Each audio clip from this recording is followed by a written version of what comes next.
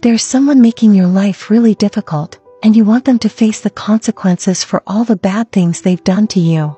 Stay tuned and watch this video. I'll show you how to handle it. Take a plain white piece of paper and write the person's name on it 7 times using a black ink. Then roll up the paper visualizing your enemy's tongue, and as you do this repeat the following spell out loud. Say the person's name. Every time you speak of me, you'll stumble on your feet, your tongue you'll bite, and the pavement your face will meet.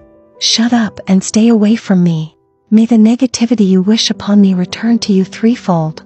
So mote it be. By doing this spell, you'll be able to shut the mouth of that person who's saying hurtful things about you, and make them step away and pay for the harm they're causing you.